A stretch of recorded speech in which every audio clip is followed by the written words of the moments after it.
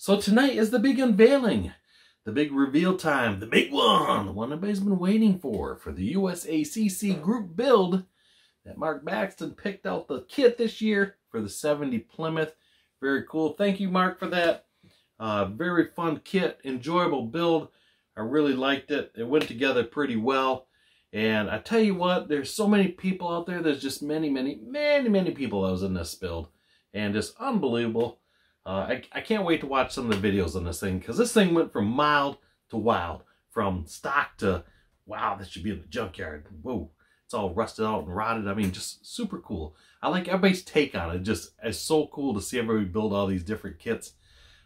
Just their variation of it. So really neat, really neat. So I was pretty pleased with mine. And you know, the thing is, I've had it done for a long time, which I was shocked. I had it done on time, and it was good. So, but you know, unlike the video, I'm making this last minute, because that's how things are in my world. Everything's last minute. Just, you know what, I'm procrastinating. I was gonna have it made earlier, and I thought I'll get this made, get it all done, but no, I'm making it the night before, because that's how we do things. But hey, at least I had the car build. That was a plus. So, and then early on, you know, a lot of you guys had problems finding this kit.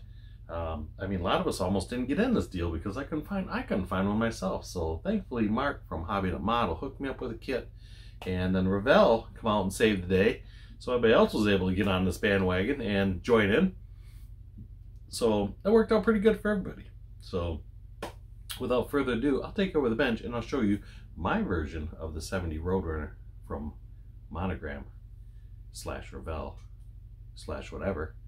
So let's go to the bench and take a look.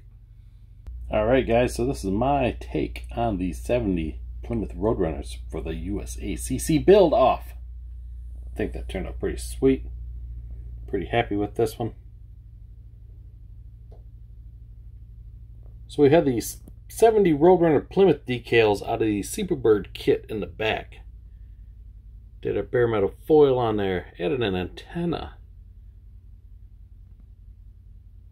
So on the wheels, these are wheels out of a NASCAR kit from Monogram.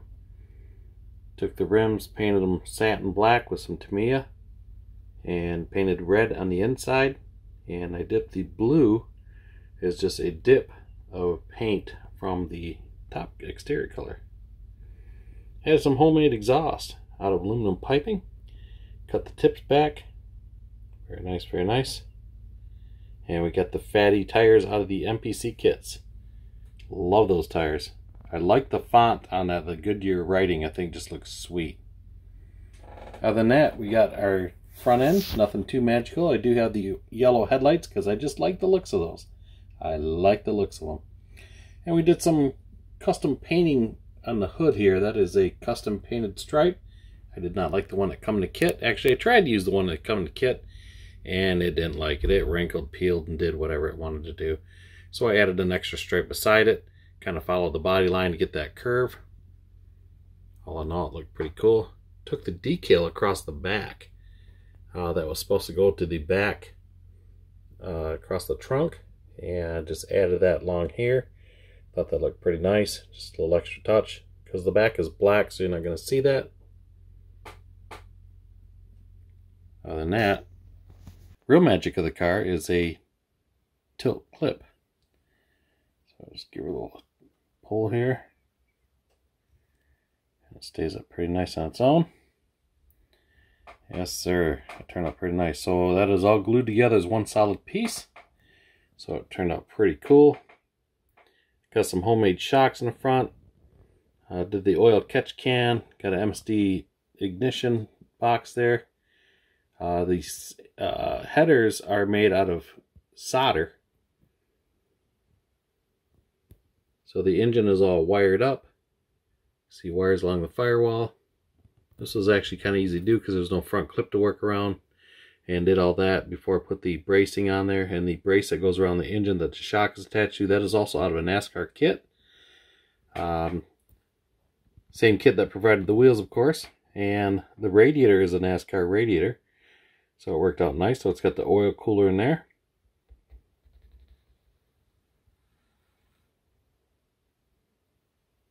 So it turned out pretty cool. So what I'm going to do is we'll flip the car around here. And I'll show you the other side of it.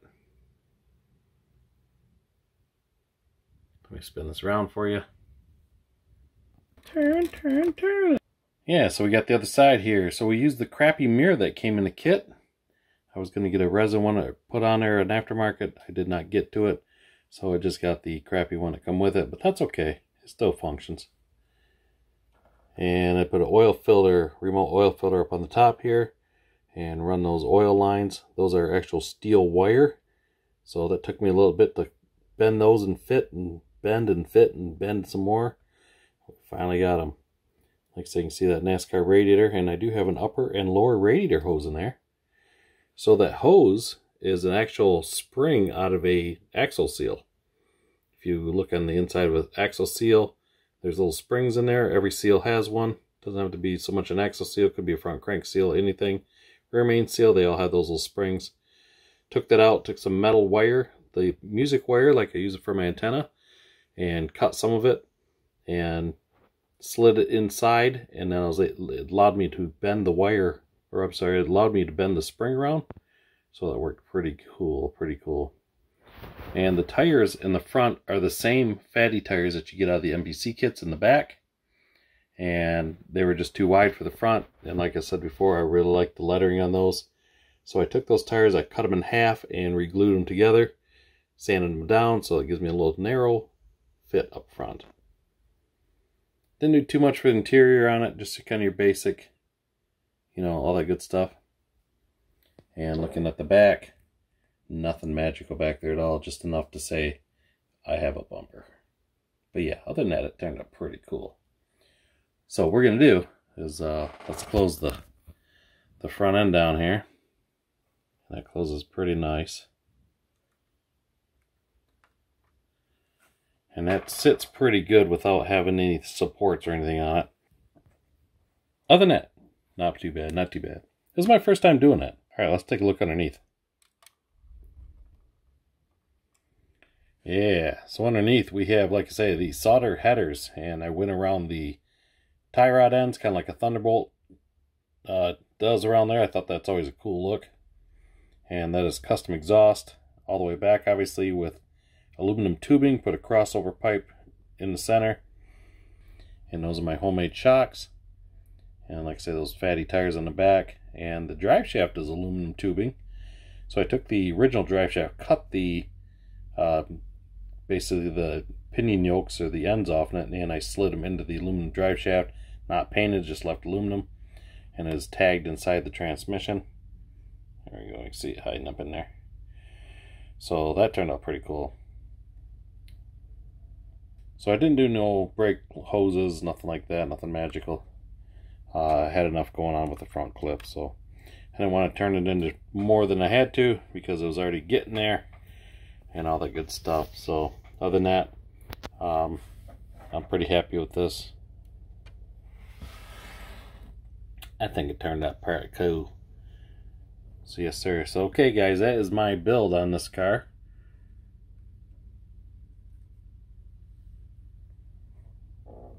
So I thought I'd do something different. You know, I thought, you know what, let's make it a tilt clip. Because I like tilt clips. I think that's just cool as cool, cool as cool. So yeah, so that is my build for the USACC group build.